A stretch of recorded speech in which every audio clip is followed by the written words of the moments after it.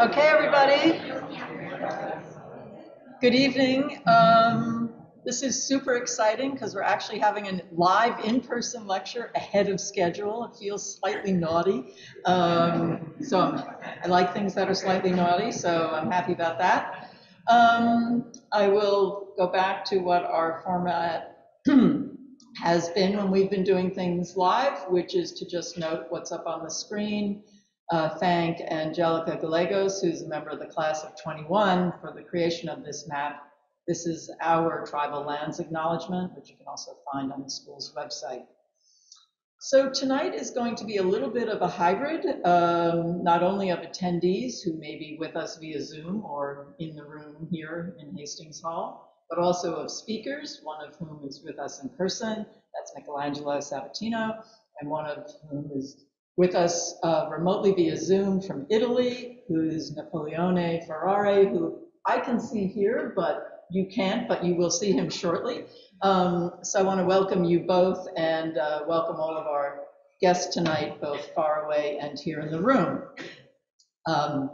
Napoleone Ferrari earned a degree in philosophy with a specialization in aesthetics from the University of Turin.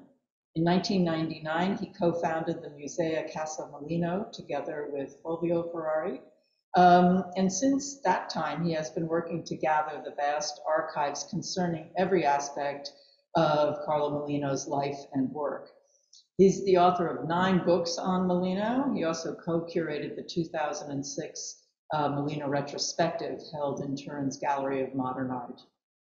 He is currently the president of the Museo Casa Mollino, and he recently co-authored Carlo Mollino, Architect and Storyteller, with Michelangelo Sabatino, I'm delighted to say. So, Michelangelo Sabatino is an architectural historian, curator, and preservationist whose research and writing focuses primarily on modern architecture and the built environment more broadly. He's a professor of architectural history and cultural heritage at IIT's College of Architecture, where he directs their PhD program, and he is also the inaugural John Vinci, I think I wrote that down correctly, Distinguished Research Fellow.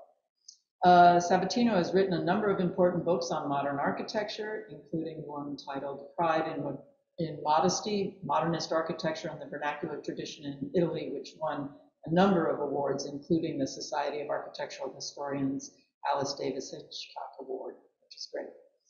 And of course, his new book with Mr. Ferrari on Carlo Mollino, which I have. I got an early copy, and it's superb, and I highly recommend it. So their joint talk tonight is titled Modern Eclecticism, Carlo Mollino, Architect and Designer. But before they start, I do want to say this. Those of you who are members of the school's population have seen this going in, particularly if you've come to the 3rd floor or had classes on the 2nd floor. In the school's gallery, we have a new exhibition up. It is on loan from the Museum of Fine Arts in Houston, and it's called Radical, Italian Design 1965 to 1985, the Dennis Friedman Collection. Now, I'm happy to say that Dennis Friedman is here to both enjoy the lecture and enjoy seeing his work in our gallery. We will be having a proper opening when we're allowed to serve beverages without masks on. But for right now, we have a wonderful lecture that connects to the work of that era and that country. The Friedman Collection was based on, and you'll read more about it if you go to the gallery, the various turbulent global events of the 60s, when young Italian architects and designers focused on developing solutions to issues rather than contributing to what they viewed as a corrupt system. I think you could say that it altered the course of avant-garde architectural thought and design, expanded the definition of what architects do.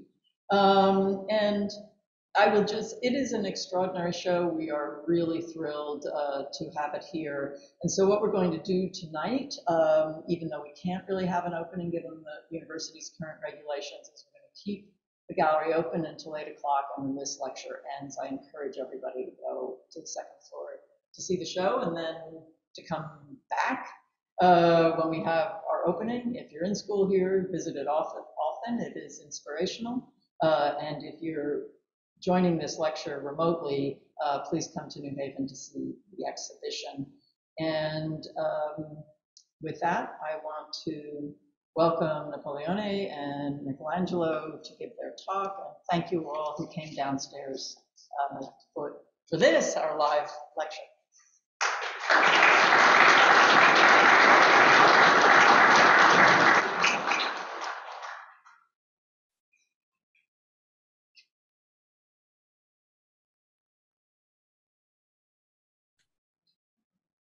There he is.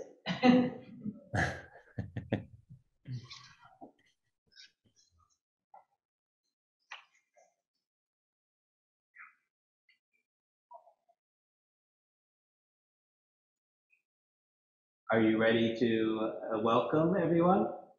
Yes. You go first? No, you can say hello and I will then proceed. Okay, so good evening to everybody. And thank you for this invitation and opportunity to present Carlo Mollino. I am in Turin, sitting in the apartment Mollino designed for himself in the early 1960s. And seen from this point of view, and from Italy, Mollino's rich personality easily falls into the tradition of the Italian Renaissance polymath artist type.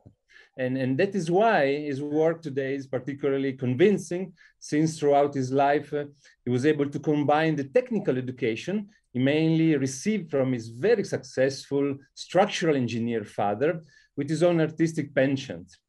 But so since I do not wish to create any slowdown because of my spoken Italian English, Michelangelo and I decided that he will read the lecture. So let's leave to Michelangelo the storytelling. Thank you, my dear friend Napoleone. I will Trevor.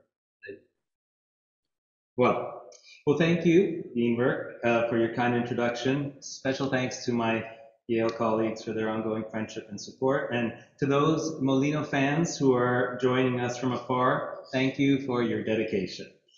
Paul Rudolph once wrote that we need caves as well as goldfish bowls. As someone who spends a lot of time in a Mies van der Rohe designed fishbowl, I'm happy to be here this evening with you in Rudolph's cave. I see a lot going on my screen, but I should pay attention to this and not get dizzy with that. So, voila. Thank you, Trevor, who's an IIT grad, so we're happy to have you here. In this staged self-portrait taken in 1942, Carlo Mollino looks at us with a mischievous gaze, as if almost daring us to question his intentions as he flies over New York with an airship just beyond his reach. This evening, we hope to explore Mollino's life and work with the help of an oxymoron, modern eclecticism, with which he identified. This self-identification with seemingly incompatible realities is one of the reasons why his multifaceted contributions as an architect and designer went largely misunderstood or downright ignored by militant modernists who were all too anxious to oversimplify his complexities and contradictions.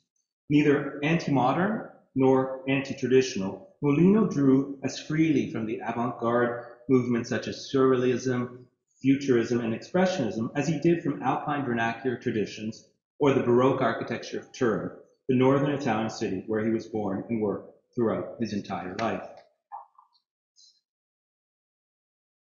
Okay. To advance,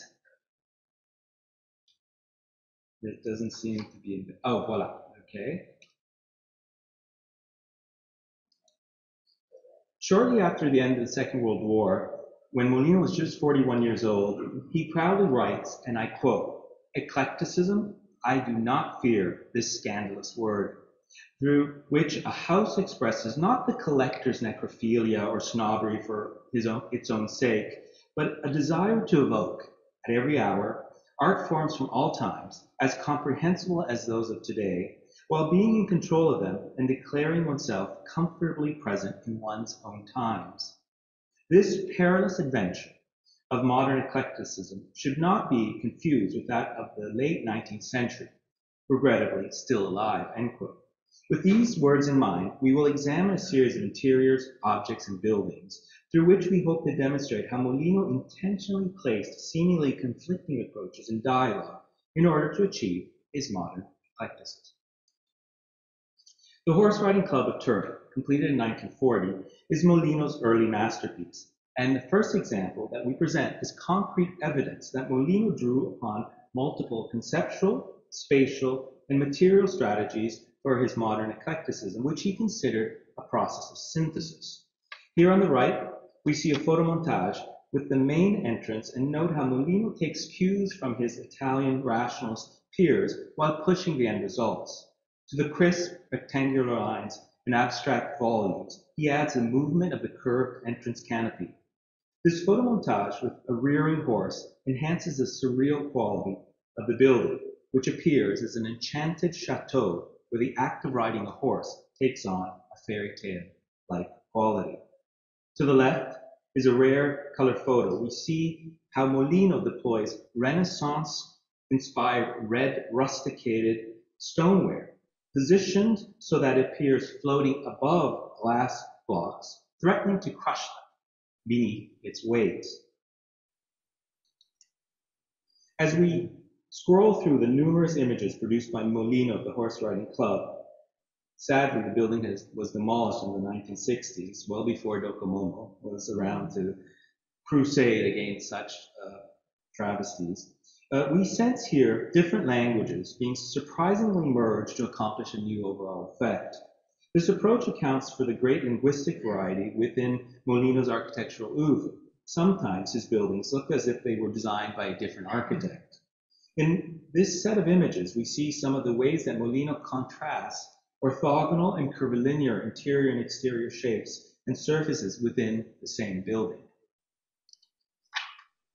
Before traveling to Turin, let's detour to New York, a city that excited Mollino's imagination from early on, even though he visited it near the end of his life.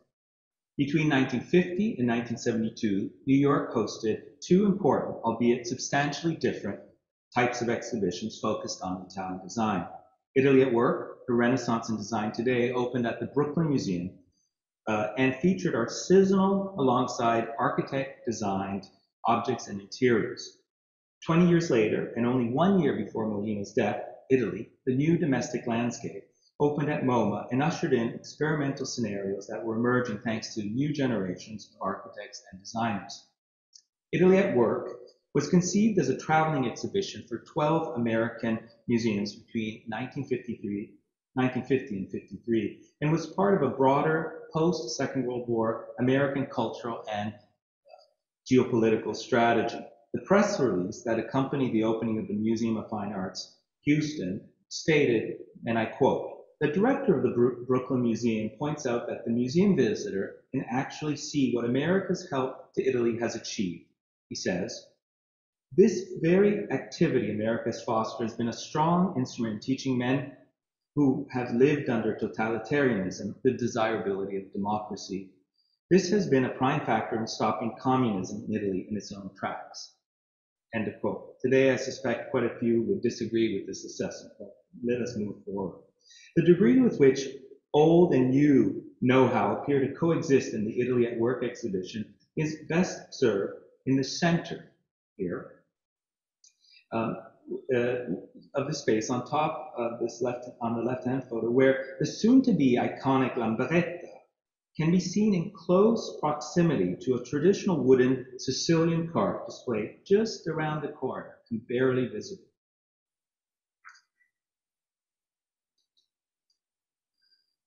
An Italy at Work exhibition goer would have been hard-pressed to imagine that Mollino's plywood, maple, and brass vertebrae dining table, seen here on the left at the center of the room in a period photo, and on the right in a close-up contemporary photograph taken some 70 years later, would have garnered $6 million during a New York City Sotheby's auction in 2020. Students, how's that for designing chairs and that will garner you a lot of money? Before traveling to, the table was accompanied by 6 chairs. Their plywood back and seat ergonomically follow the contours of the human body. The back is slightly swinging. For Mollino, chairs are a microcosm of architecture that bodies inhabit. He is part of a long tradition of Italian architects who are deeply committed to designing interiors and furniture. The chair support is made of a single continuous piece of steel in the manner of Alexander Calder's circus figures. The virtuoso design can be seen in the drawing to the right. Another chair, designed by Mollino for the Italy at Work exhibition, is made of elements that can be produced separately in an economic machine-made manner or more elaborately hand-shaped and subsequently assembled. Especially interesting are the black plywood inserts fixed with brass nails without the use of glue that join the legs. Both the plywood back and seat rest on rubber pads that allow for oscillation. The third and last chair in the exhibition belongs to the 1940s sculptural phase of Mollino's work. The chair was described as such in a House and Garden article published in December 1950, and I quote, "Slender as the legs of an antelope, the legs of this willowy desk chair support a frame, joined throughout without glue," end quote. Although the Mollino drawing in the lower right-hand corner is not directly related to the chair design, it belongs to his repertoire of drawings and sketches. In order to develop his daring and unconventional furniture, like the one displayed at Italy at Work, Mollino relied upon a group of artisans in Turin, like those at Apelli e Varese, whose workshop we see here with a variation of the vertebrae table under construction in the bottom left-hand corner. While Mollino was interested in the possibilities of mass production, he ultimately gravitated toward a practice that privileged the design and production of handmade, unique pieces and limited series. It is worth noting that Mollino was both cosmopolitan and deeply connected to his local and regional context. He deeply respected the artisan collaborators, using regional Piedmontese dialect to engage with them on their own terms. For those of you who have visited or plan to visit the fabulous Radical exhibition here at Yale, and I hope those who are joining us virtually will also do so before it comes down, you will see a number of objects on view, such as the pratone, the giant polyurethane blades of grass, and the reclining Capitol are part of this Guzman catalog. To the left is the Tecma, the first chair in history designed with a computer. Gufam, like Apelli e Varese, is another Turinese company simultaneously experimenting with Avant-Garde and artisanal techniques. A combination of highly flexible production methods typical of Italy relates to both Mollino's designs and those of the Radicals. A perceptive author of an article published in the December 1950 issue of House and Garden was quick to point out Mollino's unique contribution, and I quote, "The furniture of architect designer Carlo Mollino of Turin, which you see on these 4 pages, is a brilliant summation of the principal facets of Italian design. It belongs to no school, subscribes to no isms.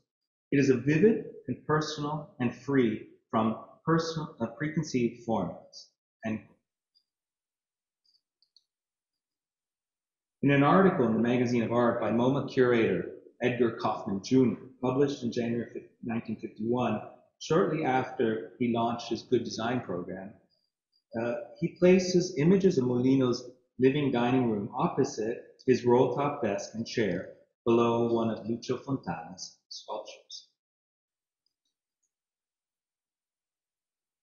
If we fail to look carefully at the black and white period photo on the right, it is easy to miss the exceptional quality of Mollino's designed objects and interiors that are situated to the right and at the far end amongst artisanal and industrially produced objects. So here's Mollino, and here's Mollino. And this is a close-up. Coming to life through the color photo, Mollino's living and dining room for a moderate income family appears replete with a folding table, movable light fixture, green armchairs, and a sofa bed in front of a life-size view of an outdoor stream. Here, Mollino interprets an economic living program by strategically focusing on compactness and ingenious use of affordable materials and visual props aimed at expanding space. Just as we might be tempted to associate this moderate income interior with the austerity of existence minimum, Mollino confuses our expectations by introducing a dramatic photographic enlargement of a 19th century print by the landscape artist Heinrich Böhme behind mullions that simulate window frames. It is the same type of blow-up that we saw behind Napoleone's back in the living room in Mollino's Turin dwelling. The print, seen here without the mullions, draws our attention to one of the most important themes that informs Mollino's life and work, the interrelationship between architecture, design, and nature. During the same years in which Italy at Work traveled throughout the US, George Everhard Kidder Smith, the architect, author, photographer, and occasional Yale School of Architecture visiting critic, was completing his groundbreaking Italy Builds, its modern architecture and native inheritance. It was published in 1955 with an introduction by Ernesto Nathan Rojas. Kidder Smith, much to the delight of Yale historian Vincent Scully, provocatively presents modern architecture alongside Italy's classical, vernacular, and urban traditions. In this book, Kidder Smith wrote thus about the Lago Nero sled station just west of Turin that opened in 1947, and I quote, "Mollino, the oft-times bad boy of contemporary architecture, has here realized his finest work." At the Lago Nero sled station, Mollino boldly combines a reinforced concrete structure with cutting-edge Virandale trusses and a traditional alpine block bow construction technique. On its two opposite ends, the building appears boldly geometrical and aerodynamically curved. Here, modern eclecticism is both conceptual, material, and structural. Mollino often described this building as an aircraft waiting to take flight.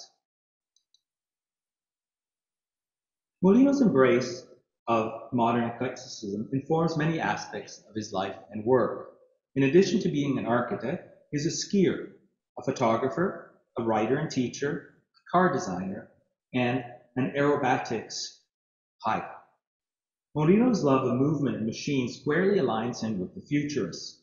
Here we see him in a self-portrait on the left as he studies ski movements in the basement of his family villa in the early 1940s. To the right is the cover of his technical manual, Introduction to Downhill Skiing, written during the wartime and published in 1950. In 1955, Mollino designed the Bisiluro car to compete at the 24 Hours of Le Mans. He designed the car structure making use of welded aluminum tubes. The aerodynamic exterior body of the car was realized in aluminum by Rocco Motto, a Turin-based producer who manufactured several cars for Raymond Loewy. In the color photo to the far left, the car is seen on the Le Mans track on the 10th of June, 1955. In the center, the car is tested at the Monza track, and on the right, we see Mollino as pilot.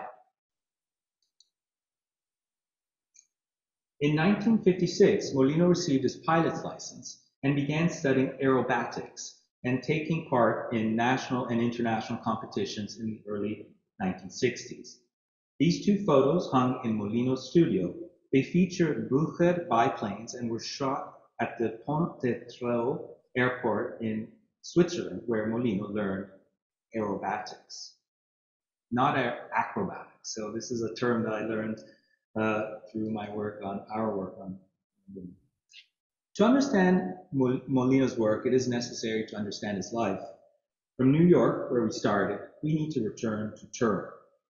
While Mollino fueled his imagination with travels across geographies and time, he was deeply tied to the dialogue between the arts and industry that made Turin an important creative hub in Italy and Europe. In Turin, more than most historic Italian cities, with the exception of Milan, the infrastructure of modernist industry coexisted seamlessly within the border of the historic city. This dimension did not escape Siegfried Gideon, who, in an article published on Italian contemporary architecture in 1931, seen to the right, overlays an image of the Fiat radial engine over an interior view of Guarino Guarini's San Lorenzo Cupola, seen here next to another Guarini masterpiece in Turin, Palazzo Carignano. The acclaimed Fiat Lingotto factory by Mattei Trucco, completed in 1923 in Turin, was 600 feet long, with 600 yards long with a testing track on the roof. During the interwar years, it was a symbol of fascist ingenuity, even though it was realized under a totally different political regime. Fiat 500 automobiles are seen here in Piazza San Carlo in 1957. Turin was at the center of the so-called Italian miracle. It jump-started with the help of the American Marshall Plan. During the first decades of the 20th century, Turin was an important epicenter of avant-garde experimentation in art, literature, and film within Italy. Giorgio de Chirico pointed to Turin as one of the main sources for the invention of his metaphysical art. He made explicit reference to Turin in several of his very early paintings, such as the two seen here.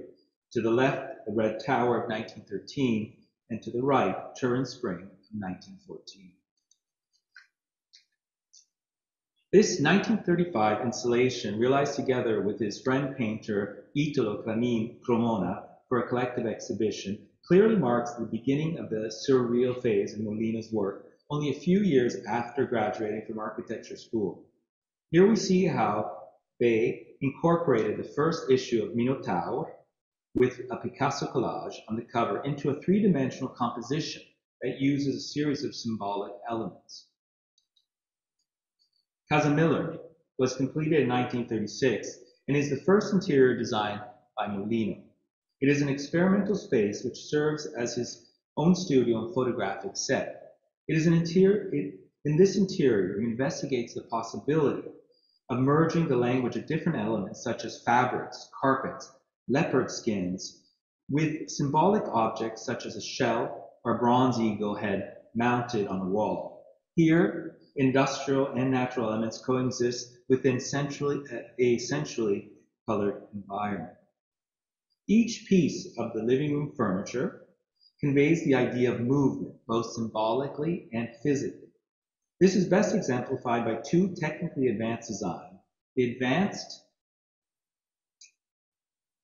advanced lamp siding on the ceiling, you see here, on a ceiling track, and a swiveling glass case cantilevered on metal supports and tension cables that we see here. The photo to the right is his friend Lina gazing into the suspended glass case located in the Casa Miller. It is filled with symbolic and sensual objects and best materializes his idea of technology brought into a magical and peculiarly human realm. Notice how he signs a photo on the bottom right. Fairy Tales for Grown-ups is the title of the photo signed by Mollino of Lina in a satin dress emerging like a Botticelli Venus from the metaphysical inbuilt cabinet of our unconscious, together with fragments of memories stacked within. Through a series of plaster casts of a horse head and a female foot, Mollino draws some of the elements of his composition from the Max Ernst repertoire, and at the same time from an ancient Greek ruin. Photography is used by Mollino as a contemporary form of expression. It offers him the possibility to shape with precision his unique vision of interior space that is both modern and surreal. Photography and the study of the body go hand in hand for Mollino. Photography was a lifelong activity and passion, as his engineer father acquainted him with the camera when he was a young child. The 444 pages of his seminal book, Message from the Dark Room, Messaggio dalla Camera Oscura, written during the war and published in 1949, accounts for the knowledge and familiarity he had with the medium. Photography reinforces Mollino's interest in investigating forms while at the same time offering a creative medium to convey the message. Here, a double spread of the book is dedicated to photographer Edward Weston. Mollino seems constantly in search of a relationship between architecture and the human body, functionally and symbolically. He especially appreciates the elegance of the female body, whether while referencing Salvador Dali's Venuses on the left, or connecting to the Vitruvian tradition as seen in a photo of Lino holding an enigmatic, hybridized capital. In his interiors for Casa de Valle, completed in 1940, Mollino sets up an oniric dining room for two sophisticated lovers. The chair support and outline is designed by a white steel rod metaphorically shaped as a flying butterfly. On this structure are fixed the back and seat upholstered with tufted green velvet and red glass buttons, encircled with a polished brass frame. The table with its thick marble side supports seems as an esoteric, if not Masonic, concentration of symbols. Mollino exploits the pediment of a Greek temple to crown the sliding doors of a modernist brass and tempered glass case hung to the wall. White plaster fragments of Greek architecture and sculpture punctuate the wall and glass case. As we see in a number of radical objects on display here in the Yale Gallery, classicism is one of the targets of the radicals, who used it in a provocative and oftentimes ironic way. Here at the bottom left, we see the Capitol armchair produced by Wolfgang and on view upstairs. Just don't sit on it because Dennis will get very upset. In the same interior for De Valle, a textile producer and dealer, Mollino designs a bedroom clad with fabrics. The sofa, which serves for dressing and undressing at the feet of the bed, is part of a design that references Salvador Dali's Mae West lifts sofa realized in 1937. Surrealism, an art form which links the work of Mollino to the radicals. To be sure, in the lower right photo we see the lift sofa, also produced by Wolfgang. Mollino carries the artwork of Dali into a functional design object, beautifully shaped, detailed, and proportioned. In the lower photo, we see a contemporary reconstruction of the De Valle bedroom that offers an idea, if not exact, of the colors used in Mollino's design. Gio Ponti devoted the cover in a 13-page article to Casa de Valle in the May 1941 issue of Stile, seen here to the right.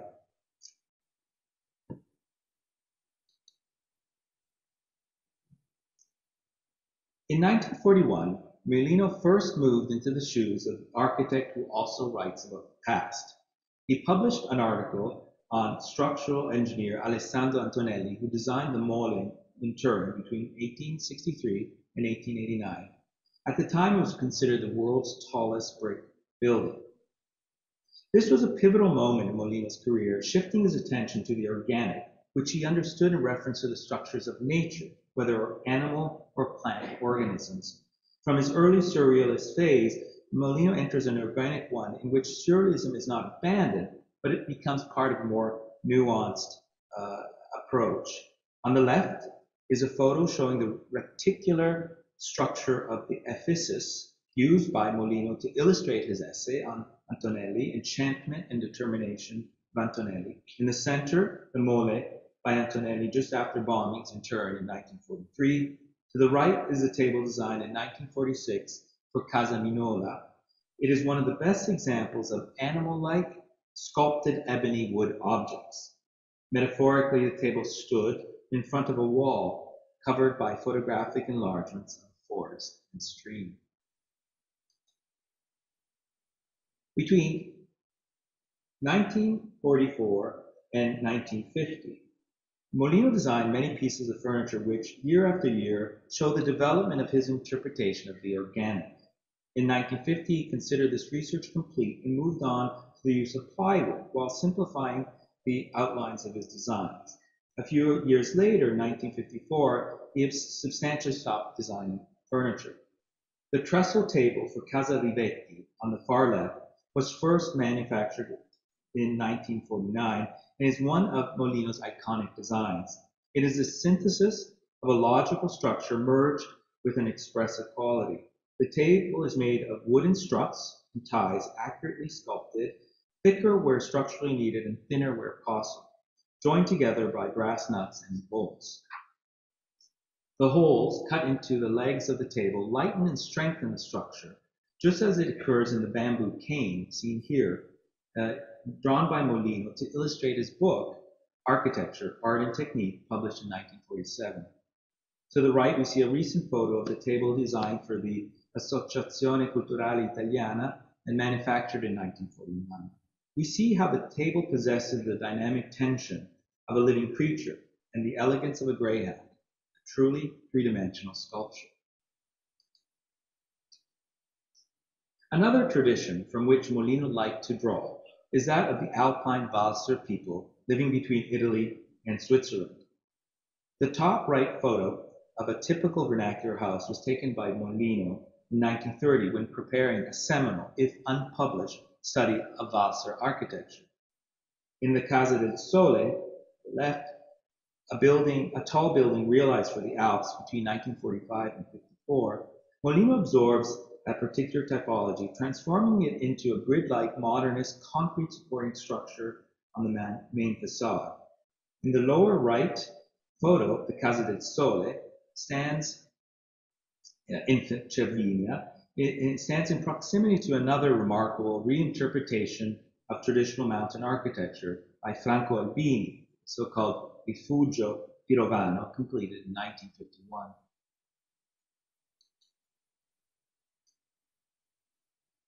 The oblique facade of the Casa del Sole, seen here on your right in a wonderful photo by Pino Musi, who we commissioned to take the photographs of the complete works, is made of precast concrete elements held together by specifically cast adjustable iron joints. From the micro scale of the facade to the macro scale of the facade to the micro scale of the interior furniture, Mollino plays on the same theme. The bed seen here on your left can be used singularly or stacked on top of each other, fixed with polished brass mechanical-like joints. This bed is one of the most architectural of Mollino's designs. It functions as a small machine à habiter, with its folding tables suspended besides bedside tables and sliding coat hangers manufactured in formica and oak. Casa Catania, completed in 1953 on a panoramic highland site overlooking the Lago Maggiore, appears as a reptile crouched on its two forward legs. The glazed roof tiles, originally bright green and mustard color, build on the same idea of animal scales and skin. Rib-like reinforced concrete beams support the balcony and the overhanging roof. Structurally, the house consists of a hybrid truss whose upper part, concealed under the roof, sustains the central suspended part of the building. The modernist structure and the expressive quality of the house are camouflaged by traditional mountain architectural elements such as stone and wood. The interiors of the Casa Catania fall into a latter and more simplified phase of Mollino's work. The walls of this dining area are clad with vertical wooden planks, and the furniture is more straightforward. The only exception at the Casa Catania is a plywood chair designed in 1953, which looks like an origami toy obtained from a single sheet of plywood, being bent over and over and kept together with brass fittings. The back and seat are sculpted, making visible the different layers of the plywood. In fact, the design for such a chair is not possible to achieve with a single plywood board, but what fascinates Mollino is the challenge of simulating a single, continuous, organic body. The largest architectural body designed by Mollino that reflects his pursuit of modern eclecticism is the Royal Opera House, Turin, completed in 1973, shortly before his death. As suggested by the drawing on the left, the curved lines of the building flanks pay homage to the Baroque of Guarino Guarini, but also resemble those of a woman's profile. The curtain wall corresponds to the space of the foyer, while the brick wall hides the part in which the stage is located. The Opera House is adjacent to the main square of Turin, among a number of historic Baroque buildings. Mollino connects to this tradition by using exposed brick for its outer walls, as is common throughout the city. For the exterior wall of the Teatro Regio, Mollino made use of the 8-point star, a symbol recurrent in Turin for centuries. Here, he creates a work of optical art by layering the bricks on 3 different levels on the wall. One level is of stars engraved into the wall, the second level is a flat wall, while the third is made of stars juxtaposed on top of the flat wall. In so doing, Mollino was able to dematerialize the otherwise heavy wall surface by a play of light and shadow. Mollino employs a similar strategy of light and shadow with the D70 couch produced by Techno, designed by Osvaldo Borsani, who is seen here sitting on his own design. A modern couch, which can be opened with a simple mechanism to become a bed, is transformed by Mollino on the right, with its black leather tufted upholstery, into a hybrid object, half modern and half traditional.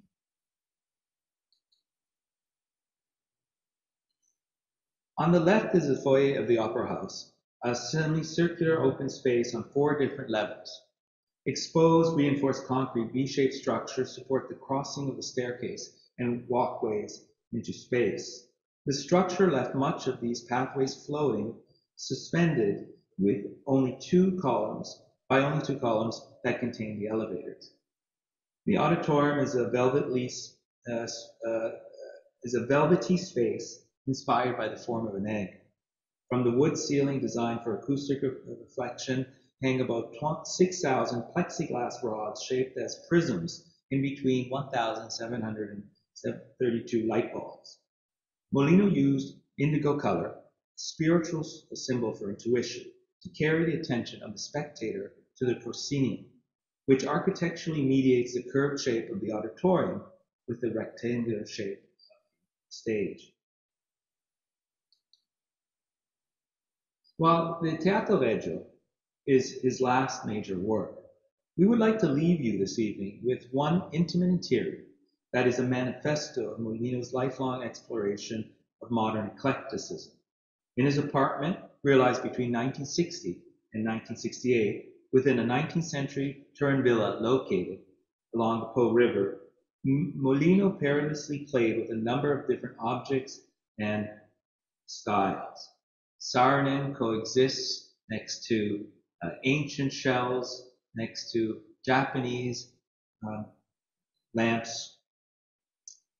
He aimed at creating an interior space suspended in time, rather than being traceable to a specific period, surely not the 1960s that were characterized by radical sensitivities.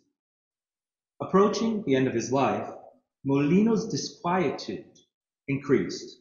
He felt even more urgently the necessity to, and I quote, evoke art forms from all time, end quote, to signify his belonging to the human historic process and to confirm his lifelong commitment to modern eclecticism. Thank you.